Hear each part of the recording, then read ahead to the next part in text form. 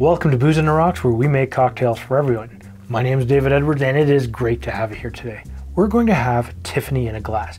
Now, I don't know if Tiffany tastes good in a glass, but hey, let's try it out. Now, having said that, I found this cocktail on Instagram on the Drinks for All page, and the ingredients and the color looked interesting, so I wanted to try it out with you here on camera. So this is a shaken cocktail. So grab yourself your shaking glass, and then grab yourself a lime. And what we'll do is we will cut this in half and squeeze 3/4 of an ounce or 22.5 milliliters into the glass. The second ingredient that we're going to use today is gin. Now I'm using Roku gin. It's a fantastic Japanese gin with subtle and full flavor. And we're going to use a total of 1 ounce or 30 mils. The third ingredient that we're going to use now is Apricot Brandy. You need the brandy, but you also need that apricot flavor. Now I'm using Bowls. It's 24% ABV, so it has a lower alcohol by volume, but it does have that sweet apricot notes, and it's really quite good. And we're going to use the same amount of 1 ounce or 30 milliliters. The next ingredient that we're going to use today is pineapple juice. Now, ideally, if you have something that has no sugar added, absolutely fantastic. All I can get is some Del Monte. Use what you can get. Just remember, if you're in a store and you're picking up something that's like this, look for something that doesn't have any sugar added. So we're going to use a total of 1 ounce or 30 milliliters. Our next step is to add some blue to this cocktail. Now, blue's my favorite color when it comes to cocktails. Always has been, always will.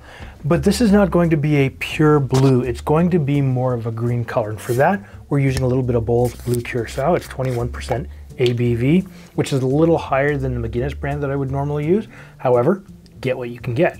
Now, I'm going to use 1/4 of an ounce, which works out to about 7.5 mils.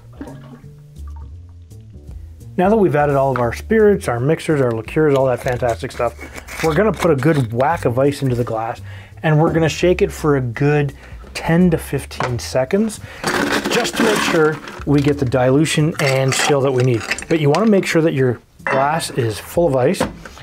Grab your tin, throw that in there, smack it on, make sure you got a good seal, give it a flip, and shake it with a smile. Yeah, pop that off with the strength of 1,000 limes and pineapples and all that sort of good stuff. Grab yourself your glass of choice.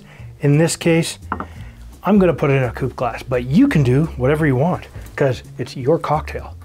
Now, just make sure that you fine strain it to keep out any pulp or chunks of ice.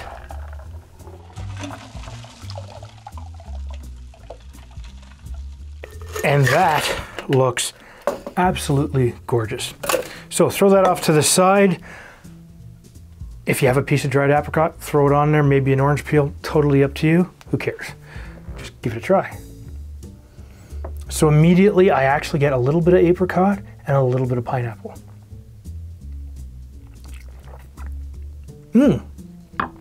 That is good. You've got the gin, but you get the lime juice with the pineapple, with faint hints of the apricot. You're actually surprised that you really don't get a lot of apricot. This is really, really nice. If you like this style of drink, take a look right here.